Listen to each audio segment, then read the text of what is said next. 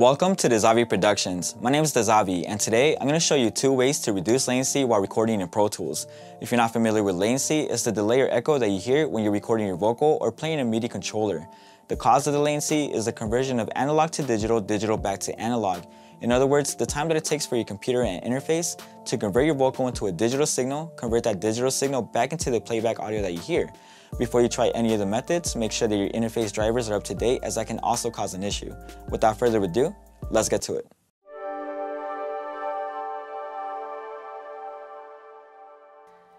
Alright, now the first method I'm going to show you is the quickest and easiest way to reduce latency, and that's by reducing your buffer size. I understand many viewers came here for a quick and easy solution and are most likely not interested in learning the technical aspect of what buffer size is, so I will not cover that today, but if in case you are, let me know in the comments section and I will make that a video in the future. So, to reduce your buffer size, you're going to go to the top where it says setup, go to playback engine, and in the settings here is going to say HW buffer size. This is hardware buffer size. Now, the lower the buffer size, the less latency you will have. But if you go too low and your computer's performance is not optimized for that, you will have pops, clicks, and maybe even have your recording stop over and over and over again. So, test a couple settings, see how low your computer can go. Me personally, I have it set to 64. I would say try to shoot for 128. If you have Pro Tools first, you will most likely have just 2 options, which is playback and recording. So go with the recording option.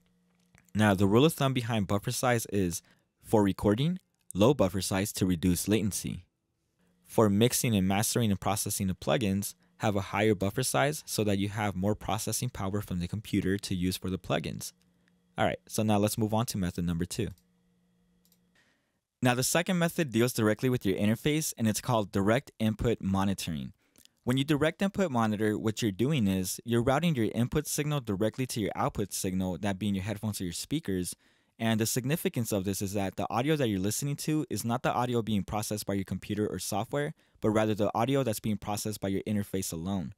There are 2 ways to direct input monitor, and that depends on the interface that you're using. Some interfaces have a mix knob that allows you to adjust the blend between the direct input and the playback of the audio, such as the Scarlett by Focusrite. For other interfaces, you can route the signal using the standalone software that came with your interface.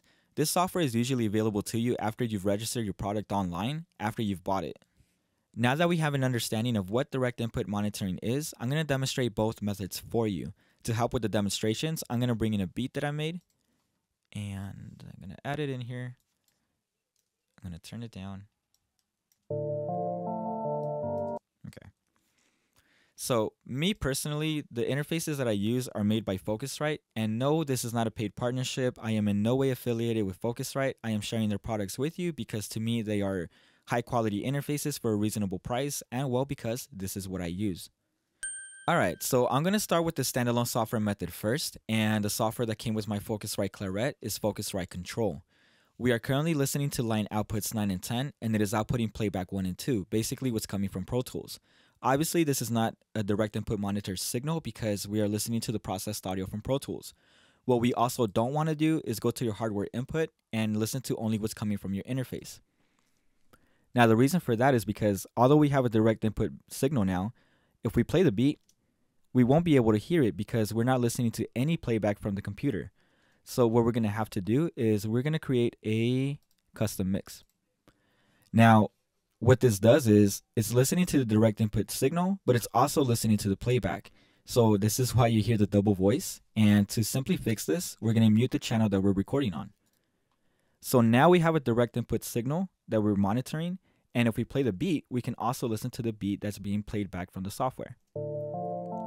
So now if you start recording and you start doing your thing, you can listen to the beat, you can direct input monitor yourself, and with 0 latency or reduced latency. Yeah, I'm not going to rap. So this is the standalone software method. Now let's move on to the mix knob. Alright, so here we have the mix knob method, and as you can see, I have it set to full playback. So right now we're listening to 100% of what is being processed by the computer. So if you have a delay here, what you're going to do is you're going to start to pull it left. And the more you pull left, you're going to start to hear a double voice because now it's mixing your playback with your input, just like we had in the software, standalone software. So to avoid having a double, what you're going to do is you're going to mute this and now we're listening to the direct input. But as I play the beat, listen to the beat and the level of the volume of the beat, and watch how it starts to drop as I go to the input. So I'm talking, you can hear me more, but you start to lose the beat. So if you go too far, you're going to lose the beat completely. And now we have absolutely no playback being processed. So let's say you're going to leave the input to about right there, and you want to raise the volume of the beat. So maybe it's too low, so you're going to raise the volume. And this is how you can make up for that loss while also processing your voice and direct input monitoring. All right, one last thing before we close this out is I am fully aware of the low latency monitoring option that is here in the options drop-down menu. And I had to consult to the user guide because I tried to use it and it's just not working. So from my understanding is that this is available only when you're using specific interfaces. And since my interface is not compatible with this option, I cannot use it. Therefore, I cannot demonstrate it. I apologize. But I promise you, I will look into it and see how we can make it available to us. And if maybe even the methods that we covered are more effective since we're dealing with the signal directly and not with the software. So thank you for watching, guys. Thank you for watching. If you found the video helpful, subscribing, liking, and commenting helps us reach many more interested in music production. I do music production tutorials using Pro Tools and Ableton, as well as review and demo music production equipment. Once again, thank you for watching, and I'll see you at the next session.